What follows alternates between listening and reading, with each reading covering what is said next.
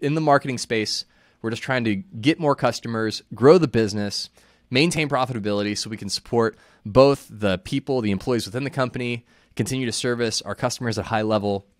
Why does it matter how we do it? Well, there's two ancient proverbs that I want to share, which I think will really give some texture to that question.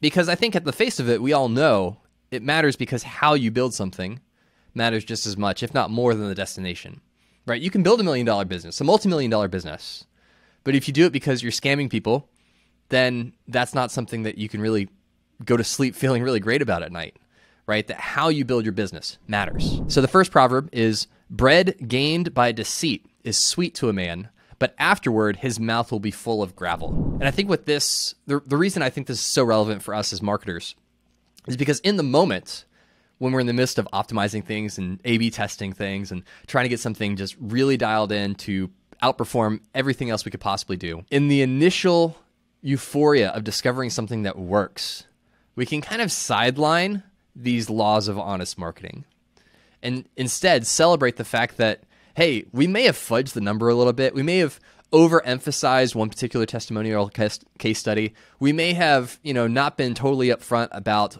the reasonable expectations people can have when they buy our product.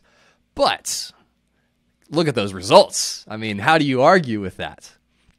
But afterwards, there's that bitter aftertaste of, was it really worth it? Was that extra 1% conversion worth what I had to sacrifice to get there? And that's only something you can answer. But if you're listening to this podcast, my guess is probably not. And then the second ancient proverb I want to share with you has more to do with your reputation as a brand and as a person. A good name is to be chosen rather than great riches, and favor is better than silver or gold. And there's something that I've seen written multiple places, and it's always really struck me when it comes to branding, when it comes to reputation, especially online, is that it's very difficult to build a great reputation. It is very easy to lose it.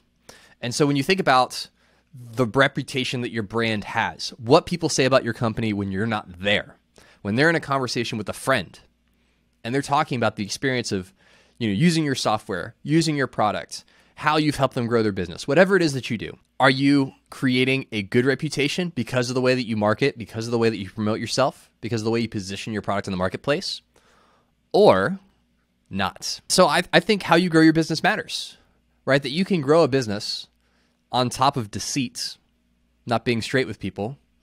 But at the end of the day, is that really what you want your legacy to be? Is that really what matters most? Or is it the people you get to serve? That's the question only you can answer. But I think if we're really honest, let's go with the one that we can sleep good at night, where we really are serving people, we really are making a positive difference in people's lives with our businesses, and that the impact extends far beyond the initial purchase. Well, hey there. I hope you enjoyed that clip from the Honest Marketing Podcast. If you want to watch the entire episode, you can click right here and watch it right now. And don't forget to subscribe to the YouTube channel so you get new videos every single week.